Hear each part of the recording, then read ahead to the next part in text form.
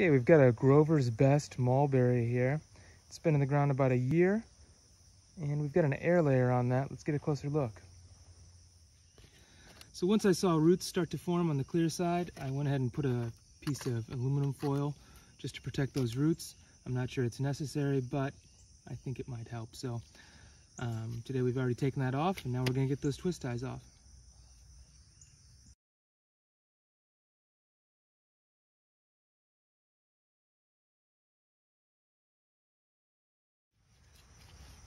One thing I noticed when I took off those twist ties is this Grover's Best was growing so quickly that it started to cut into the branch or the trunk here, which is why we don't normally ever use anything with metal in it. It'll pull right through and girdle the branch or the trunk in this case.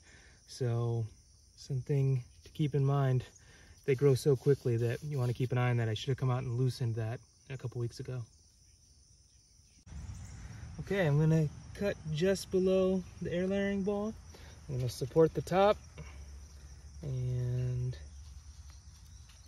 there we go. Our air layer is free. Okay, so here's our Grover's Best air layer. You can get a look at the roots. Nice looking roots. And I'm gonna trim off some of these leaves and we'll get it potted up.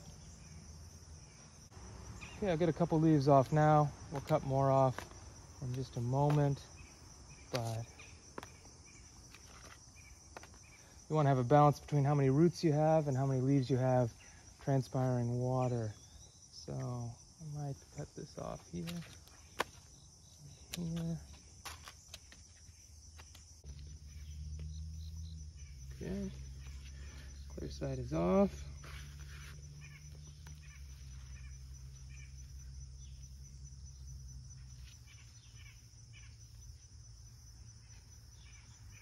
All right, so here's what we have.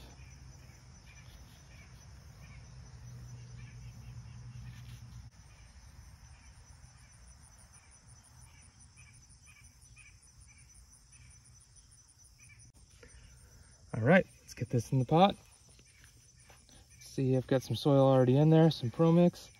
That's probably, let's go a little bit lower.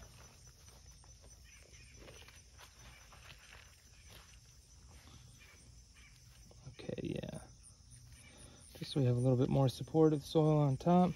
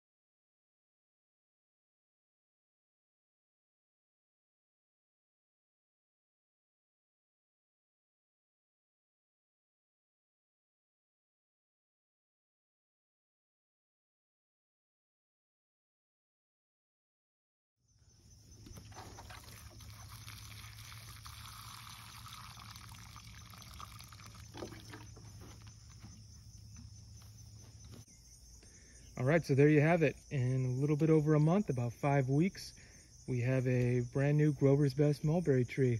It's a clone of the original Grover's Best mulberry we already had.